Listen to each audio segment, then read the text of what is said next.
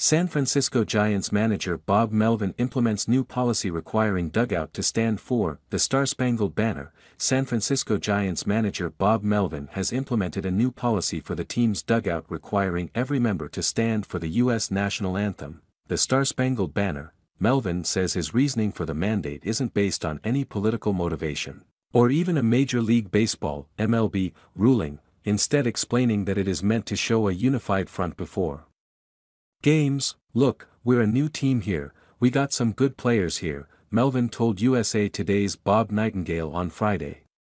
"It's more about letting the other side know that we're ready to play. I want guys out here ready to go. There's a personality to that, it has nothing to do with whatever happened in the past or whatever, it's just something I embrace."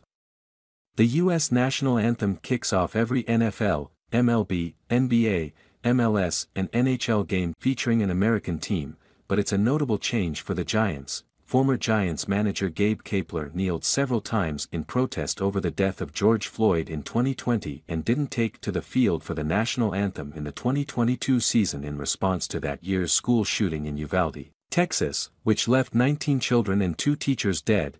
"We stand in honor of a country where we elect representatives to serve us, to thoughtfully consider and enact legislation that protects the interests of all the people in this country and to move this country forward towards the vision of the shining city on the hill," Kapler wrote in a blog post in 2022, but instead,